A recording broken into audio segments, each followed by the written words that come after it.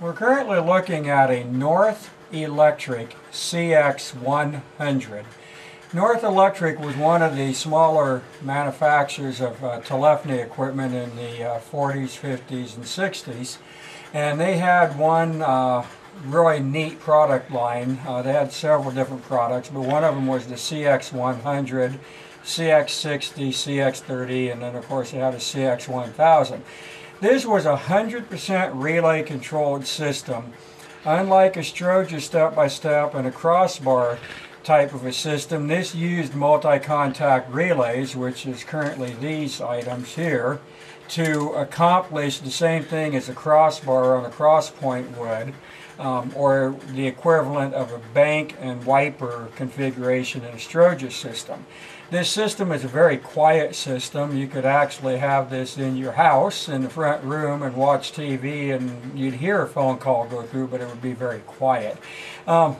This is an 80-line system, and this is a TPL central office. The Stroger systems and the crossbar systems, for the most part, were TPS, which was called terminal per station. Well, this is terminal per line. What that means is you have 10 parties on one line, and it cannot be changed.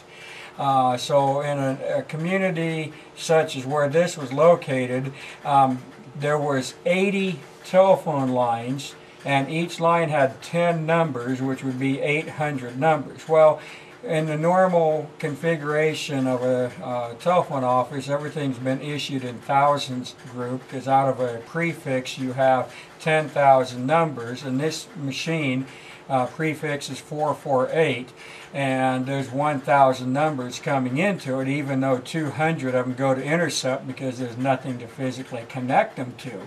The remaining 800 numbers appear on the line relays. We will make a call through this. This is a link circuit, so all of this equipment right here in one vertical row is one single link. So in this particular half of the cabinet is 4 links. These are the line relays, and then up here at the top is common control relays.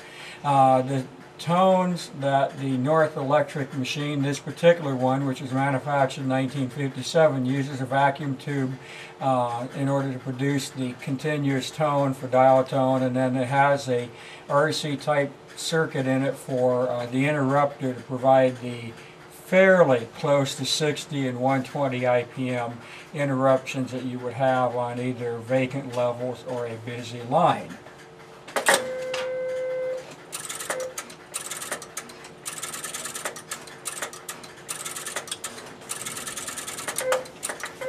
Alrighty, I dialed one line that I have busy, and of course you hear in the background the busy.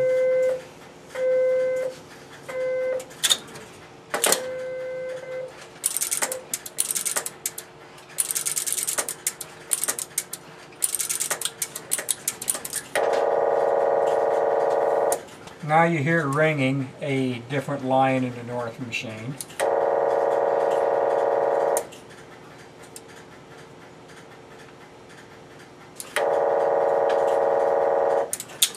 And this is a 7-digit telephone switch.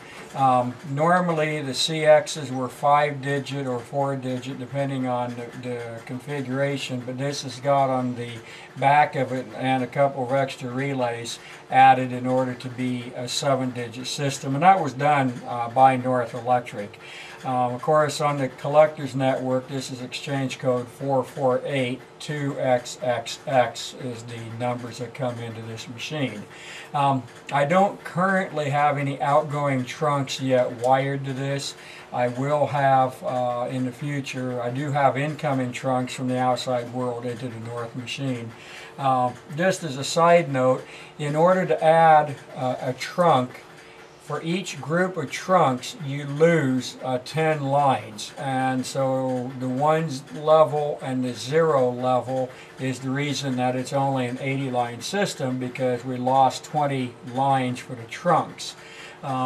the North machine was very sophisticated for its day, but yet it was also limited. It was designed to be in very, very tiny rural areas, as well as this particular type of machine has been installed on military naval ships as the onboard communications.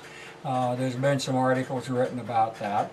And the North CX100 is approximately 16 foot long and weighs about 1,400 pounds.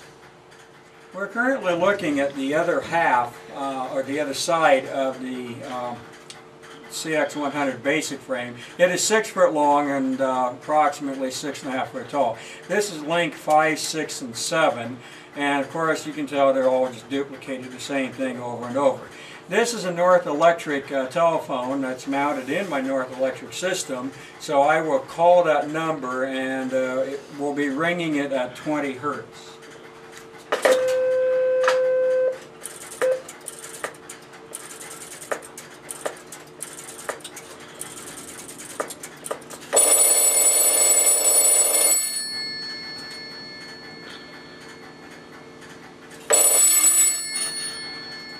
I will place one more call and I will select the 50 Hertz ringing pattern.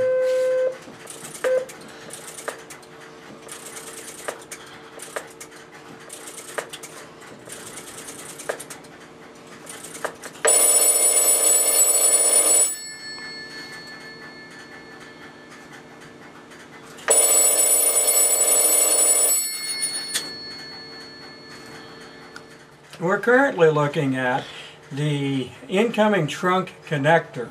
This has got 6 links in it, so we can have 6 incoming calls from the outside world. In the case of this exchange, we have 4 of them coming in for CNET, which are tandem through my Western step-by-step switch, and then we're going to have 2 reserved, one for the operator and one for busy line verification, which I plan on someday making working.